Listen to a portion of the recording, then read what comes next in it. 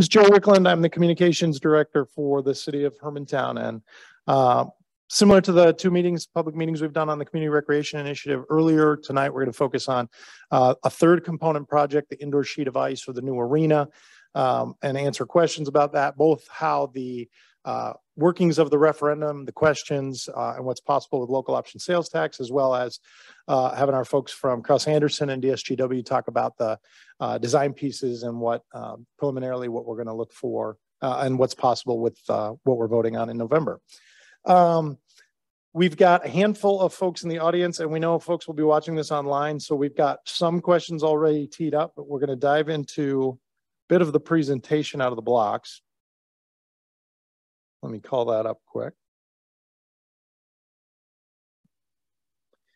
And for folks at a high level who are experiencing this for the first time, there's kind of more of a long history to this than people are sometimes aware of with the Community Recreation Initiative. There's workings on both individual projects like the arena, the trails, and Fickner that have been in the works for nearly a decade. But the idea of being able to fund one or any of these projects with local option sales tax really started to coalesce in about 2018, 2019. If there were two kind of driving reasons for that, one was that the success that we were about to experience and have experienced since then, funding the Essential Wellness Center in that manner, and getting feedback from folks at the legislative level that the success that we were having and the partnerships that we were making and leveraging local option sales tax in that way were being viewed as a positive across the state.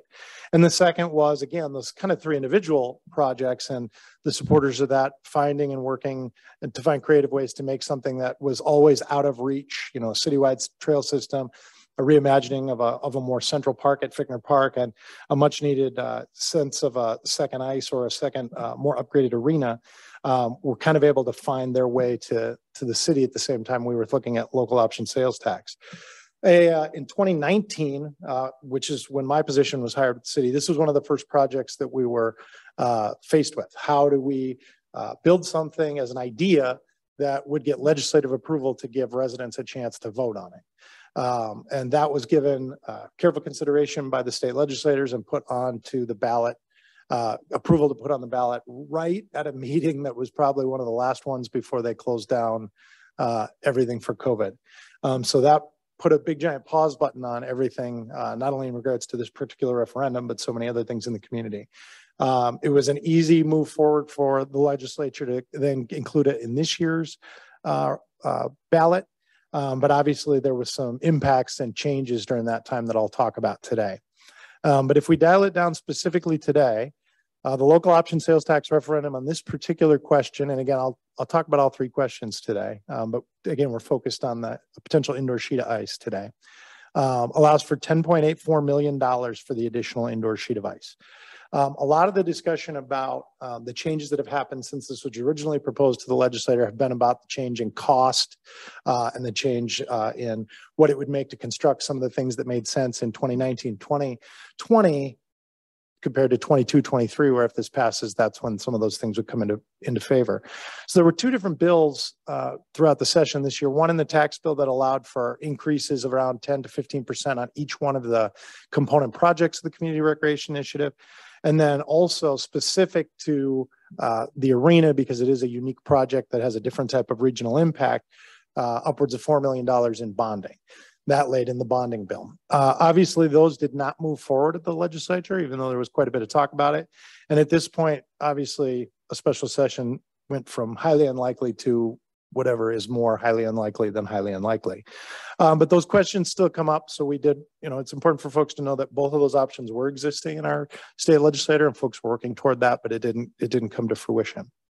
One of the other regular questions that comes up are the ballot questions themselves. Also in the tax bill was the idea that we would combine, or we would be able to combine, the community recreation initiatives down to one question. That'll allow for a lot more clarity in what we're doing, and both from the city perspective and from the community perspective, we've always looked at this recreation initiative as one thing with three components. The driving force behind this, that was also kind of the same driving force behind the Essential Wellness Center, was the idea that St. Louis County is one of the bottom quartile counties for health outcomes.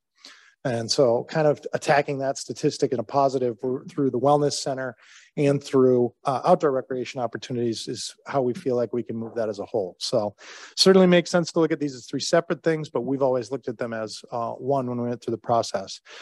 Changes from, like 1819 into 2122 in the laws that the legislature enacts is why that has to be now three separate questions. Again, in the tax bill, we were hoping that there would be a change to make it one, but no special session, no tax bill, no bonding bill. So at this moment, still three separate questions. For clarity's sake, 1, 2, or 3 of the projects can pass. They're not linked together. It's not an if this, then this, or these two equal this third. 1, 2, or 3, or 0 can pass. But it's important for folks to realize that whether 1, 2, or 3 pass, the sales tax increase will be the same. So it will be a 0.5% increase to our sales tax, regardless of whether it's just the trails or just Ficker Park or just the arena. The change between those, because obviously those are different dollar amounts to bring those projects to fruition, will be the time that the sales tax is in effect. There's definitely been some banter about how taxes never go away. That is also different. A law change in regards to how local option sales tax works now is this sales tax will be sunset as part of this. So when the projects reach their point where they've matured enough and we've been able to pay off the bonding that the city council is likely to ask for to allow us to start these projects right away, that will be the sunset on this. So current sales tax would return when this expires. For folks who are, sales tax wonks and are really into this stuff, they might know that our sales tax is lower than our largest neighbor right now. Duluth has a sales tax that is 0.5% higher than ours. If this goes forward with any of these projects or all three, we would then be equal to Duluth. So concerns about people making some different choices in their shopping behaviors are certainly, a consideration in this process. But in this case, we won't be unlike our largest neighbor. We'll actually be coming to the same level as them. And some folks, I'm a Duluthian, they added that 0.5% sales tax in the not too distant past for Duluth. They focused it on some pretty specific street repairs. So that'll give you an idea of what local option sales tax can do. So where they're fixing a few streets and we're doing that on the city side, this is a chance to kind of impact community-wide some health initiatives and some health opportunities and some recreation opportunities with this 0.5%. In the blue box that you can see up on the screen, let's get a little bit specific about the possibility of the indoor sheet of ice, the new arena. The economic impact, we did a study with the University of Minnesota Duluth at the start of this kind of possibility of this, even before it was on the ballot. The economic impact of adding a second indoor sheet of ice, allowing folks like HaHa to have more tournaments, to offer broader participation, not just for folks in our community, but outside, is expected return of more than $2 million annually. So that's a pretty positive economic return, even compared to the other two projects. A little tougher to measure that with, Fickner Park and the trails, but obviously in this case, we're able to do that a little bit. Current arena does not meet the community needs. Again, there's a bit of subjectivity to that, but it is a fact that we do have families who have approached us on the city side, and I know I've talked to the hockey community and the school community quite a bit, that there is challenges in that we're finding ice time in other counties as far as Carleton, other communities and states, and Superior to be able to meet the needs of families operating in the ice. A lot of that has to do with the growth of the sport, primarily on the girls' side over the last several years, but we also have adults in the community who grew up playing hockey, and it's still a big passion of theirs, and they don't have a chance to really get on the ice at reasonable hours. So our arena has done a great job of serving the needs of our community as it grew, but they're pretty active and pretty loud about and pretty clear about how maxed out they are. There are folks that want to be participating in this experience that are simply timed out based on the size of the indoor ice we have right now. Finalizing a partnership with the school and works in a way that works best for the school and resident needs. One of the questions that has come up through this process is, hey, when will we know exactly down to the nuts and bolts how this works with the school? And we're still ironing that out because it's a big commitment and a big partnership. But on the city side, some parts have become more clear, and that's kind of exciting because we've always wanted to do this in a way that fits with the school and their needs first, and that in turn will kind of flow right to the residents. So if it ends up being a situation where the ownership of the arena is best for the school, that's the direction we would want to go as a city. Or if it's best to have a joint powers agreement and the school feels that way, that's the way we want to go. If it's best for us to own both arenas, we've got a lot of openness to that. Because the bonding bill didn't go forward, there's a lot less strings attached to us what we can do in the city. If the bonding bill had gone forward, then there would be more statewide requirements about how this plays itself out. So now we're able to engage the school on greater discussions that serve them not only over the long term, but in the short term while they make decisions about how they want this to go. So the partnership's been fantastic in terms of figuring it out. It is not inked down today, but nobody in the process is worried that it wouldn't be. So if the particular project here passes, we'll definitely work to that, and it'll end up in a way again that works for the school and residents. The final piece that comes up pretty regularly, whether folks are comfortable asking about it or not, or at least just kind of bantering about it online, is that hockey gets everything. And I think that is a little bit of a challenging piece to consider because of the notoriety and success that some of our hockey teams, boys consistently going down to state and being champions, girls not joining them in that level of consistency. But it is important to note that the city provides only $3,000. It's the only commitment that actually exists from the city to our hockey program. And that covers water for the outdoor rinks that are not only used by the school and those teams, but community-wide. It's the same amount, the $3,000 that we provide in water for Stebner Park for the soccer fields and the soccer folks in their season. It's not dissimilar to the same amount of money and support that we provide for baseball and softball on Rose Road Field and stuff like that. So certainly, it's easy to see a team that's on the front page of the sports and the news at times to see as something that has a lot. But in reality, a lot of their success is really simply because they've been successful. There isn't a extra bit that is happening for them that isn't happening for soccer or baseball or some of the other community groups that we support. So it's nice to kind of clear some of that up on the front end. When we talk about the project as a whole, again, 3 component projects. The trail system, which some folks have some experience about, and we might talk about today if folks are interested because they've already had some experiences on the Boulder Trail and some of that's been open through grant funding. The Central Park area and Fickner Park area, returfing and reimagining some of that. But today our focus is on the additional sheet of indoor ice. I've got 2 folks with me, Chad Ronchetti from Krause Anderson and Eric Lagergren from DSGW, who are also going to walk through this. Chad, I'll put you on the spot first.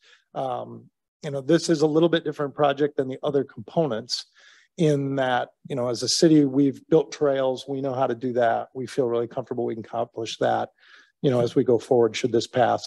The park, we've reached out for a degree of partnership with NCE, SAS, and some of the design pieces, but an arena is a different entity. It's a different monster. And we see that obviously in the cost associated with it. So we went through an RFP process to select a partner that ended up being a group that would guide us through that. And that was Krause Anderson, your firm. So if you could tell us a little bit about how you look at the project as a whole, the work that you're doing, and how that fits with both, obviously this project, but kind of branches into the other parts as a whole. Sure. Krause Anderson Construction, yes, went through the competitive qualifications process in partnership with DSGW, the design partner.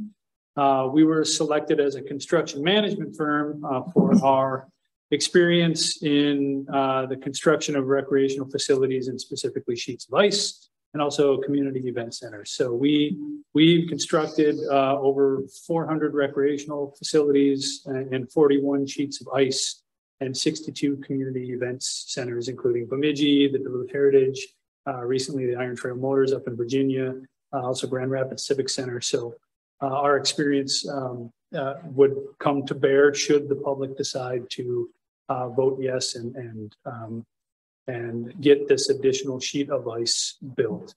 The expertise that we bring to bear for you, cost estimating throughout the entire project as we iterate through designs, systems analysis, making sure the correct systems are fitted properly for the arena. And that's again, reaching into our experience of additional sheets of ice and what those systems require, making sure that things are on schedule, making sure that things are within the budget identified.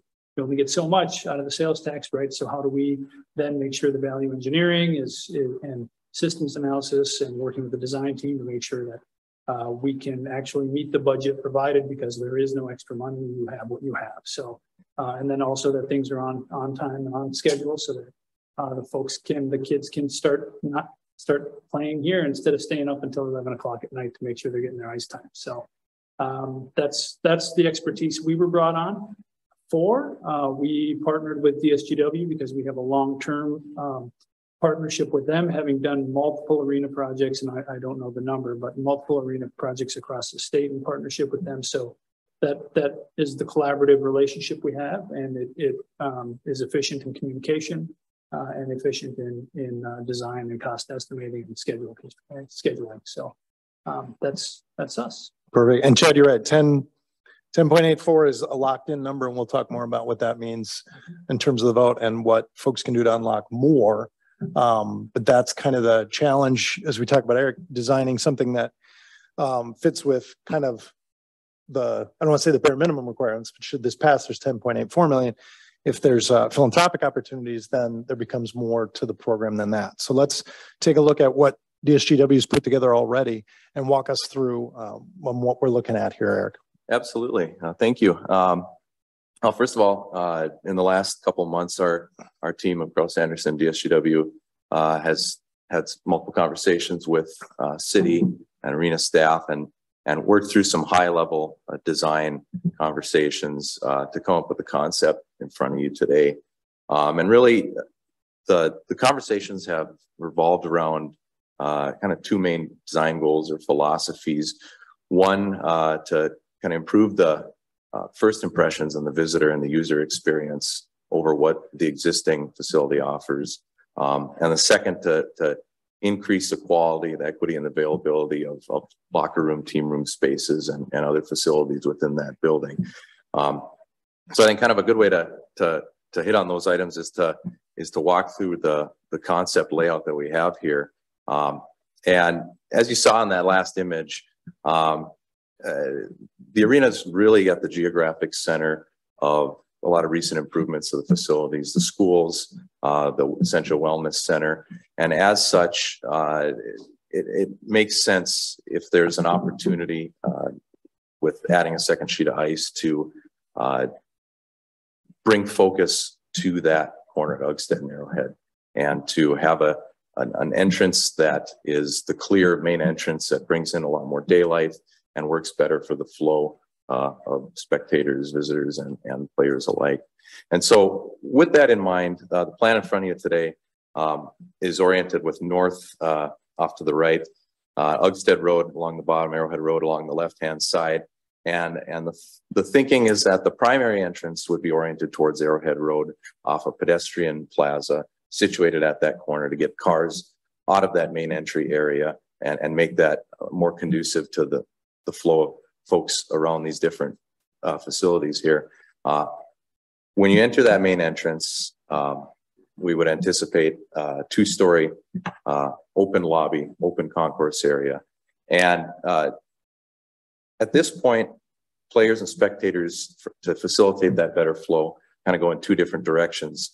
For spectators, as you'll see on I don't know if you want to skip ahead to the second level plan here. We'll come back to the first, but for people who are spectators, they would then go up a monumental staircase in that open lobby and filter through an open concourse to what we call top-loaded bleacher seating. Now, what is that? That is basically to get to your seat, you're approaching from that upper concourse level and coming down the steps to your seat rather than walking in front of the first couple rows.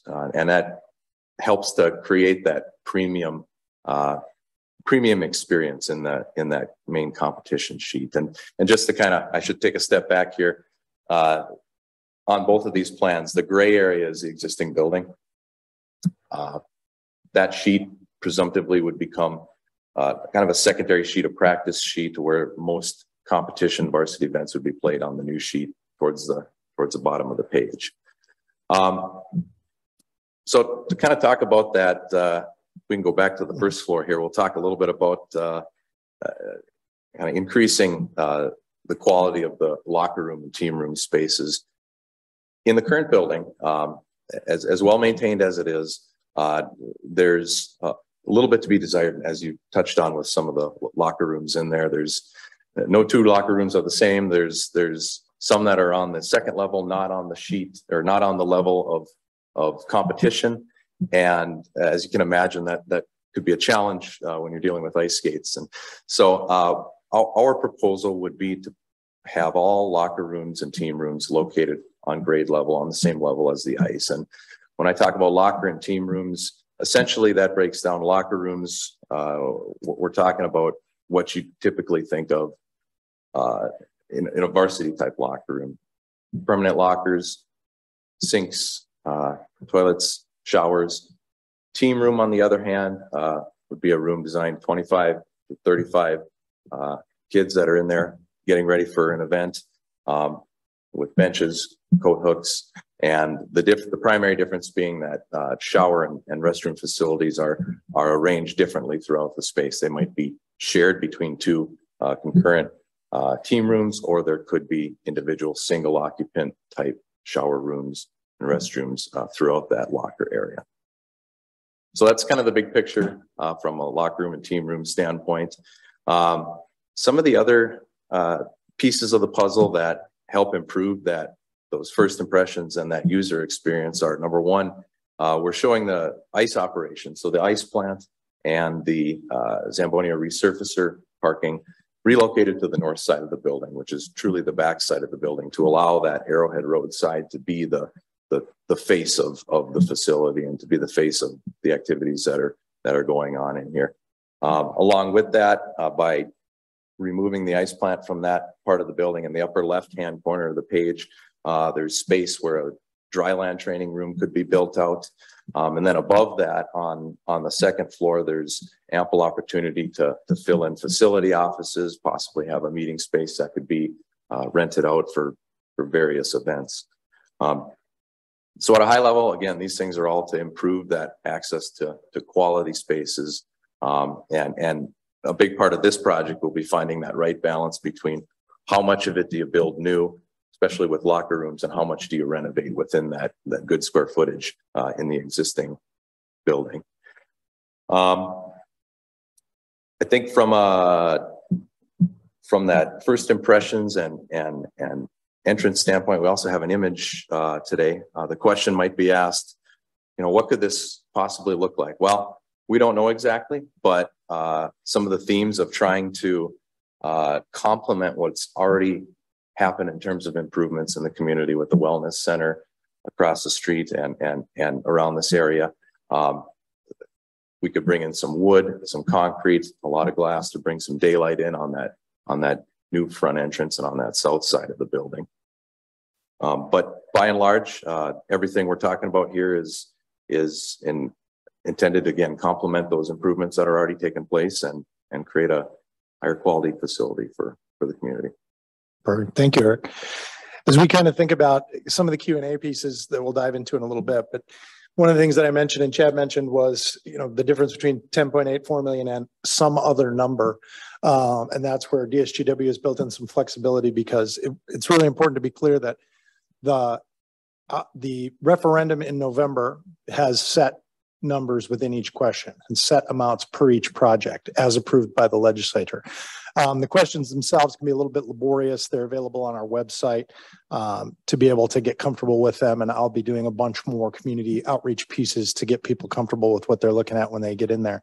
But the reality is that those are set numbers. So on all three projects, and especially this one, there's an opportunity for philanthropic support, whether it's in terms of naming rights, whether it's in terms of advertising, whether it's in terms of additional amenities that the city is working on, both with internal and external partners to make that happen. So some of the discussions in the community about what's possible, in some ways there's a limit because of what we've got in sales tax dollars, and in some ways there's not a limit in terms of what people are interested and passionate about making come true.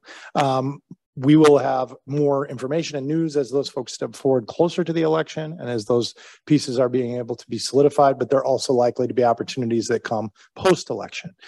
Things like trail experiences are probably something that will come over time all the time. Something like naming an arena is something you do once, so some of those pieces are kind of fall on different calendar pieces, but that process is already in play. And if there are folks who are interested in reaching out or being connected to that, we've had a couple of different groups approach me at the city level, and that's the best way to start. If there's passion about being able to make the power of people's votes even more powerful here and to add to these amenities, the best spot to reach out is to me at the city. So again, as I mentioned at the beginning, there's a couple of key questions before we open it up, both here and a couple of questions that have been passed along. The first and foremost, again, is 1, 2, or 3 questions. Whether 1, 2, or 3 projects go through, the sales tax will be the same. That sales tax, let's talk about that. We just today got the final report back from the University of Minnesota Extension offices from the Center of Community Vitality for the research that they've done on sales tax in our community. And the at least 75% number held and actually went up a little bit. And what that means is at least 75% of all of the sales tax in Hermantown is paid by non-residents. All right, so that's important because anytime we talk about tax, one, that's definitely going to impact resident pocketbooks. But in this particular case, we can use the Essential Wellness Center as an example since it's already in existence. That's a project that's been funded entirely with sales tax. And 75% of that funding has come from non-residents, folks passing through Hermantown, spending money in Hermantown, but it is supporting a Hermantown entity. As that sales tax increases, that's not expected to change. The dollars that are expected to be raised as we budgeted for this type of piece not only made the legislature comfortable enough to allow it to be out there on the ballot for people to decide, but are actually budgeted in a way where we're likely to be able to pay them off in advance. The wellness center is already well ahead of where we expected it to be in terms of sales tax abilities to pay that down. So to be clear, 75% of our sales tax is paid for by folks who don't live in Hermantown. As we get into a little bit of what this feels like at the individual level, because sales tax is unlike other taxes, you don't get a bill. You don't get a bill like in your property taxes, which won't change at all for any of these projects the same way that did not for the Essential Wellness Center. But what it does mean is on the items that are sales tax eligible, and it is a robust list, which we have on our website of normal purchases that do not qualify for sales tax, gas, groceries, some of the day-to-day items are not impacted by this at all. But if you do buy something that is sales tax eligible and you spend $100, the cost now would be 50 cents more. Based on what we learned today from the University of Minnesota, if this tax applied equally to all Hermantown residents, which we know, of course, it would not, because the amount that you would shop at a place like Menards or Slumberland or Fleet Farm is going to vary person to person. But the average impact annually, should this have passed a year ago in 2020, would have been $33.42 per resident. So your annual contribution as a resident in Hermantown, if this was a sales tax that was in place before today, would be $33.42 more. If you're a person who's, of course, on a set income, that's a much more palatable number than has been thrown around. And if you aren't purchasing items for which this applies, it would not hit you. We know we have folks in this community who do spend greater time and greater energy and greater resources at places like Fleet Farm and Menards, where some of these higher tax dollars come in, and they obviously are providing more than that $33. So again, it's not equal across our entire community, but if you boiled it down to a number, that's what it is. And again, if you spend $100 on a tax eligible item, that cost for that would be 50 cents more. And again, I should also reiterate, it would be the same now as what you would pay for that item in Duluth, as opposed to a different cost. The Community Recreation Initiative, this particular portion, the last piece that I want to remind folks about is that oftentimes when we think about hockey in our community, we think very much about our high school teams and their champions, both on the boys and girls side. But we do not often think about the countless youth kids who play in these types of programs, and actually a surprising number of old guys who are still hoping to stay healthy and use sheets of ice that have become kind of in demand. So sometimes, again, I think the success of some of our high school teams kind of overshadows the reality of what this particular community entity is facing. Any questions, comments, suggestions, anything that we can dive deeper on here related? Let's start with related to either the arena or the sales tax initiative and the operation of it as a whole.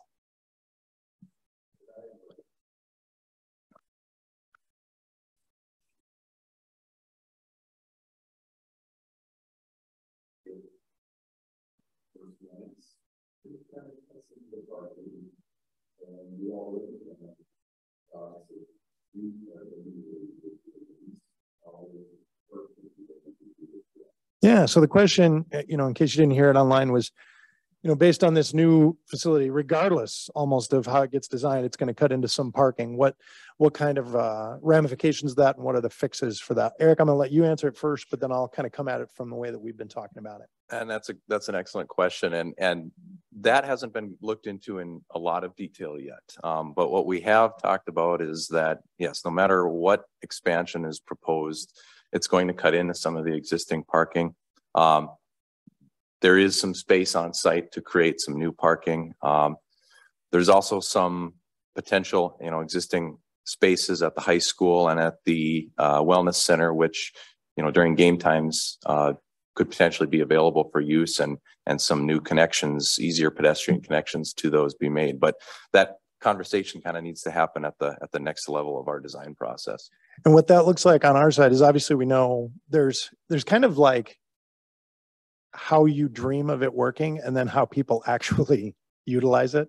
And I think of big games where I've driven by and there's countless cars parked up and down the road. And it's functional, but not ideal. And in essence, part of what Eric was talking about at the beginning is that we want to make an experience happen for people differently than it has been before. And so it's not ideal then to have that same parking configuration where people are using the road in front of what is supposed to be a very specific experience. So obviously the Central Wellness Center has different hours as to when the games are going to happen.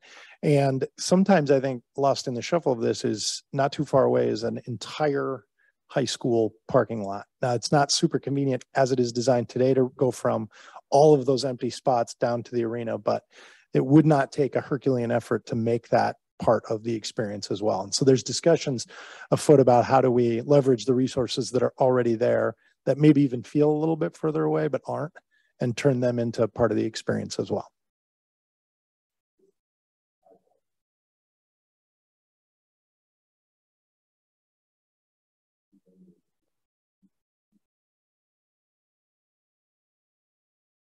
Yep. So the question is, does this current design do anything negative toward the outdoor rinks? And the reality is, not only does it not, it likely is able to enhance them. So we won't lose any of the outdoor rinks, both for this or for parking in terms of that, but it may help in terms of configuration and being a smarter design all the way through. No, and that's a really important question. I think that maybe folks aren't bringing up, because a lot of not only Hermantown specific, but when people think about hockey in Minnesota, their picture is, these little rink rats who grow up and become these incredible folks, and they do it on these somewhat wonderful, somewhat unforgiving outdoor rinks. And especially here, we have a reputation for leveraging that resource, both for hockey growth, but character growth and all kinds of incredible experiences for kids. And so, no, those aren't in jeopardy of going away at all. In fact, we're hoping that the spillover allows them to be even a little bit nicer.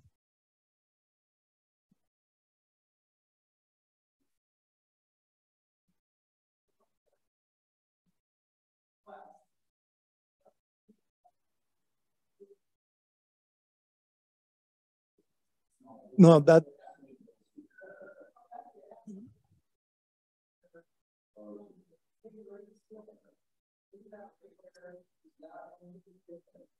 big gray square is the current rink, and the new arena.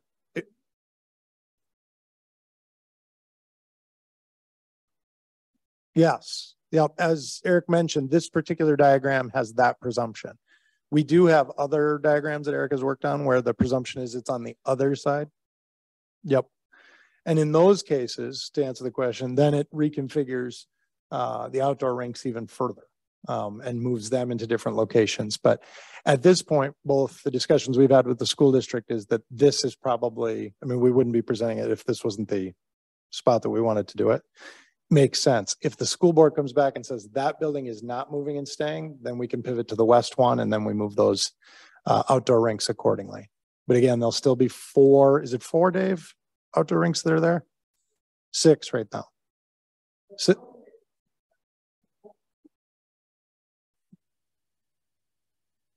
Yep.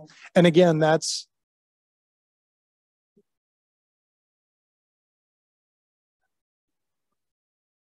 yep.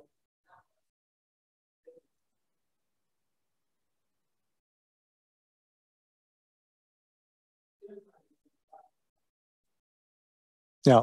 And so for folks at home, the question is there's also a design that folks have seen both in public meetings at the school and here, where the design that's on the screen right now is literally flipped. So the gray box, the existing arena, stays in the same place, and then the new sheet of ice ends up on the other side of it. And Eric, if you want to speak a little bit to that design, and it's already in existence, it's just a matter of, for us, if the school board feels comfortable and they want that particular building, the admin building, to stay put, then it's on the other side. And again, that's not going to come at the expense of the 6 outdoor rinks. It just comes as a change. Yep. Yeah.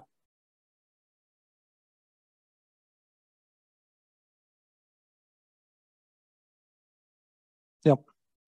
Yep. Those pictures, that design piece exists too. And in essence, really, to be honest, that's part of when I go back to, as we've worked together, both the school and the city, to be able to maintain a high level of flexibility for the school to be able to say, this is what really works best for us. And that can be a administration building on, I'm terrible with directions, we'll say on the Ugstad Road side of the new arena, or on the non-Ugstad Road side of the arena, or as part of the arena, or not on that side at all. So we've tried, and we'll continue to maintain a high level of flexibility for them, for the school board to be able to say, our administration building fits best here.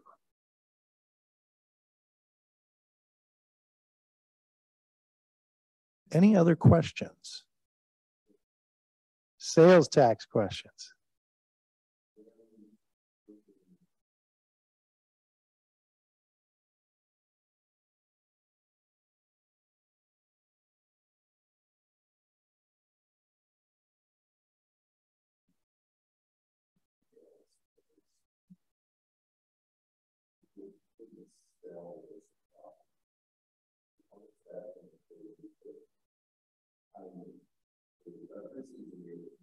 Yep.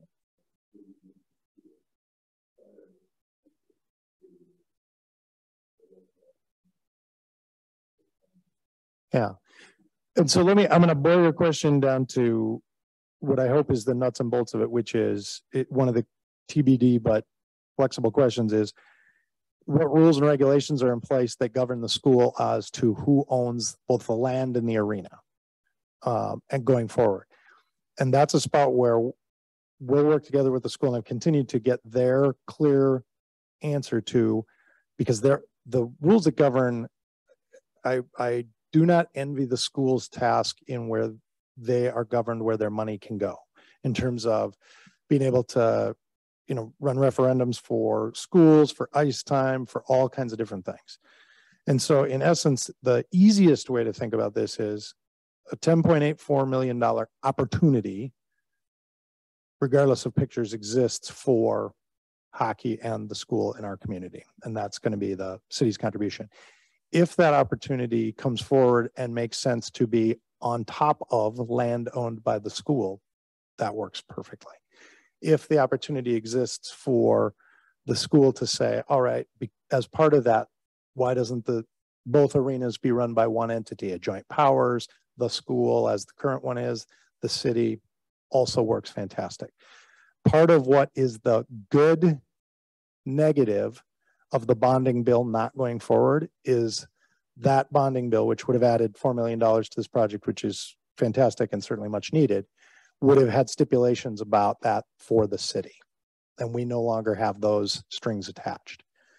So we have a lot of flexibility to meet those requirements as laid out by the school.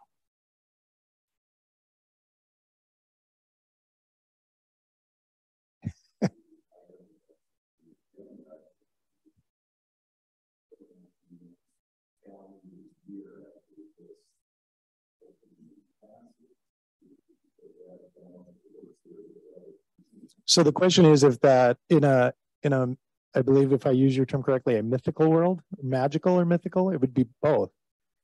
Yeah, if a special session happened, and we'll say after the election in the next year, yeah, then it's not irrelevant, but it's a different set of circumstances because that property and that ownership and how that operates would have already been decided. So part of the delays and the process to find out what works right is it was waiting to find out about bonding. And now it's an opportunity, kind of like Heather mentioned, like what is the absolute best setup for this to exist for our school district? What is the absolute best setup to also support whatever their needs are going forward on their administration building?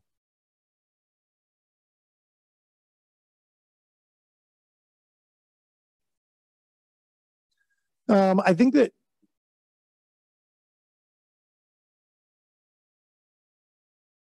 yeah, so the question from the audience was the timeline for ironing all those types of things out. Some of that is, people would say, the election day is November 8th. That's going to be what decides it. In reality, the opportunity to make that fit best is going to be driven by two calendars. One is going to be able to have the school take the time that they need to be able to determine what fits best, i.e. their administration building.